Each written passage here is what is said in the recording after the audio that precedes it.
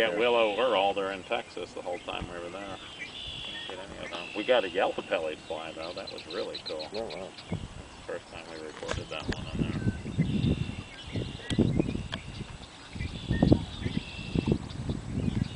The most consistent place to soar up here is the overlook. Oh man, we had 3 or 4 on that back pond. You're right. At least 3. But they haven't been calling on. They haven't been calling the nights I've been in here. We also they're all back here. You come in. They're all the side road, the little gravel road after the 90-degree turn. This is Jeremiah here. Does a great Virginia rail. Yeah, remember we were stopping. Oh no, he was just that doing was it. the Right. spot where the guy was sleeping a couple years ago.